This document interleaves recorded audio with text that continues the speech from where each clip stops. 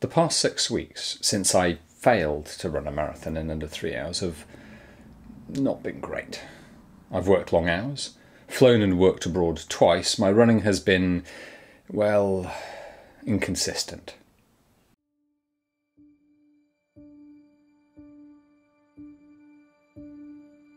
What I needed was some kind of break from work, from travel, and from Auckland. Something a bit out of the ordinary, something to get me excited about running again, out in the wild, in the mountains, away from it all.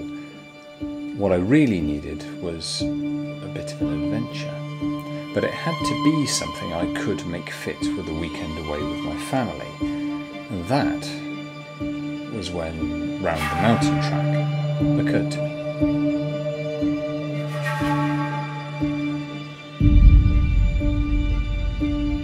Lee and I set out from Ohakune Mountain Road at 4:30 in the morning on Queen's birthday weekend.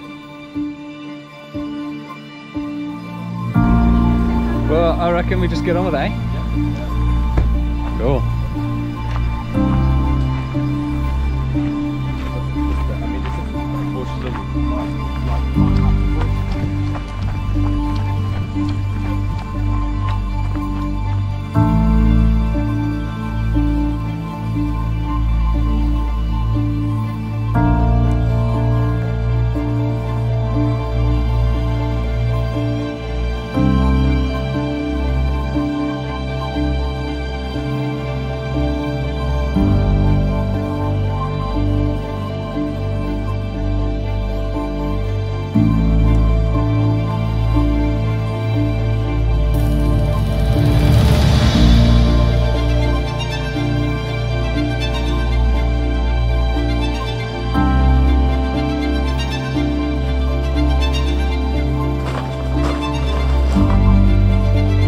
Pretty magic, eh?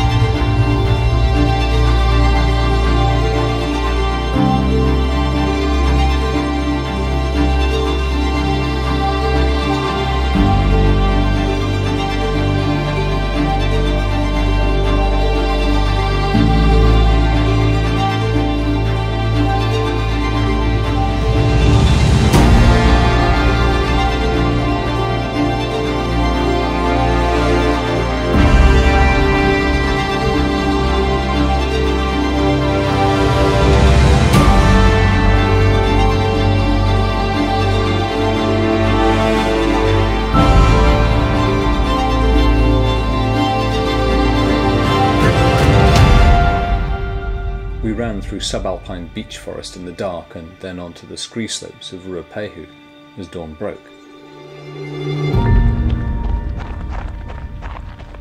As the sun had risen and we'd been running, the vast volcanic wasteland of the mountain was revealed to us.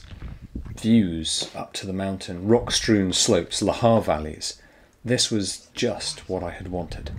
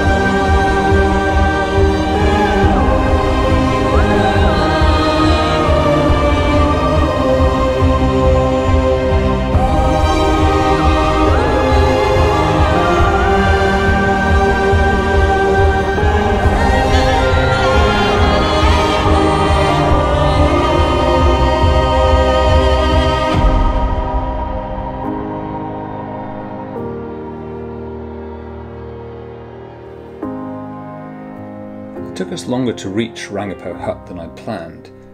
I had started to feel fatigue and we were barely 18 kilometres into our run. Just a hint at first, but moving across the now frozen sand, ash and gravel of the Rangipo Desert was ever so faintly becoming harder. I felt a sense of apprehension that we weren't going to make it round.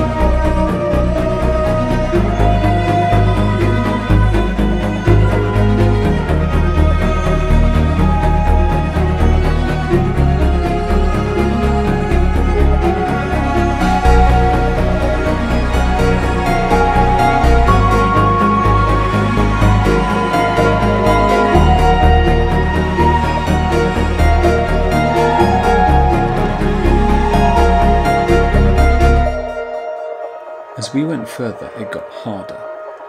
Bridges, rocky traverses, climbs out of Lahar valleys.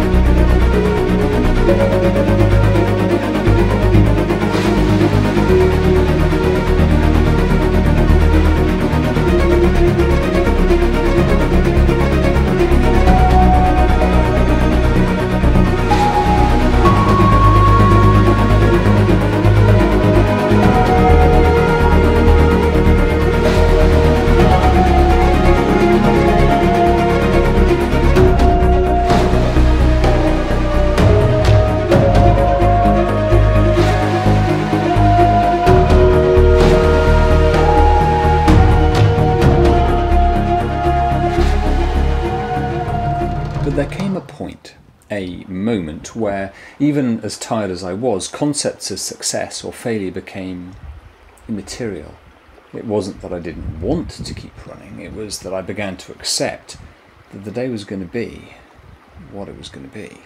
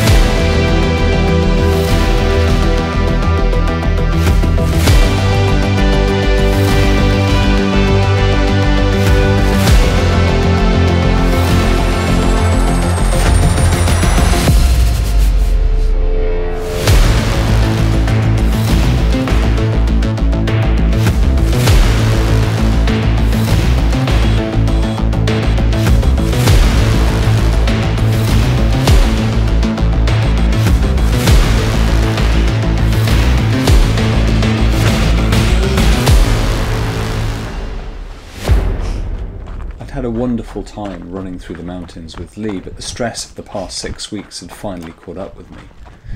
As I came round to Whakapapa, I knew my day was over. But I was okay with that.